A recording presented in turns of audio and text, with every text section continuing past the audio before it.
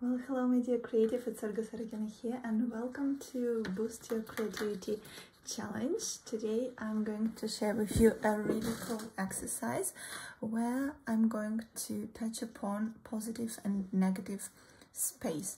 So as an example for this exercise we will be drawing Paul Henningsen lamp. So it's an iconic lamp. So the very first thing I want you to do, of course, prepare a piece of paper, a pencil and one marker. The very first thing we do is we draw a vertical line. It's going to be our vertical axis. Since this lamp is symmetrical, this is a really lamp from classic collection, P.H. lamps. So it's really important to give yourself some guidelines for this lamp. When I attended an exhibition on Danish design here in Auckland, I really enjoyed professional drawings and exploratory studies for this lamp. And I noticed that the designer, Paul Henningsen, he actually used golden section to create this lamp. So we draw a couple of guidelines. Then we want to help ourselves with the width. So the top part will be approximately the same as the height. That means that I need to make it a little bit shorter, like that.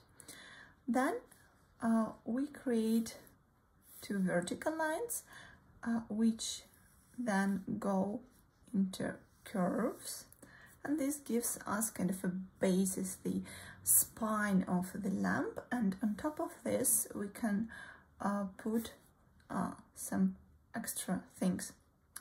So we will put the thing on top, and of course the widest part will be here in the middle.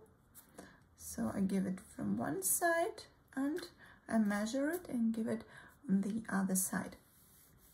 And here we have like a plateau, and then from it we give a nice beautiful curve.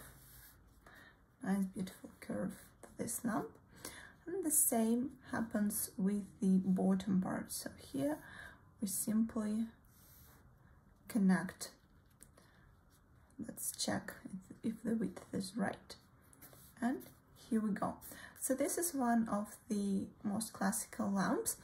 But what I want you to do now is to make a hatching of the inside form. And now we are going to draw it a little bit faster. So as you can see, now we use some guidelines to help us with the proportions and so on. It's really important to understand proportions as well as positive negative study. So the space which I just hatched, that's what we call in art positive study. If we draw it right here and fill it in with marker, it will look like that. So this is the basic form of the object, right? So let's do it with my marker. So this is the object as we used to perceive it, right?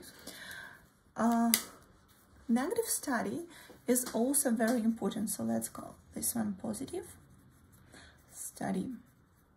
The negative study is the space around this object. So if we would take this lamp and make an imaginary box around it, like a square form around it, and if we would hatch the space, the white space, it would give us the negative study. So I'll do it here, right here. So now what I'm doing is I'm focusing on the form which is created by the white space around the object, so not on the object itself, okay?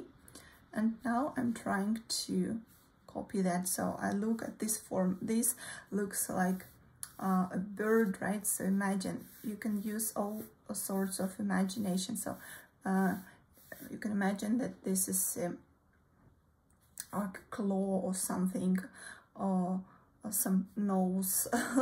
So your fantasy can really work here beautifully.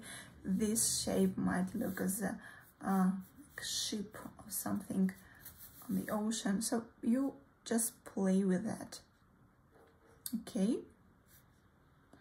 so we focus on this study, and then we fill in this negative space. I'll fill it with the red color. So in this is it for this tutorial. That's what I wanted to show you, the basic concept of positive and negative study. I hope you enjoyed it, and for more information, of course, visit my website schoolofsketching.com. Thank you so much, and I'll see you very, very soon. Bye for now.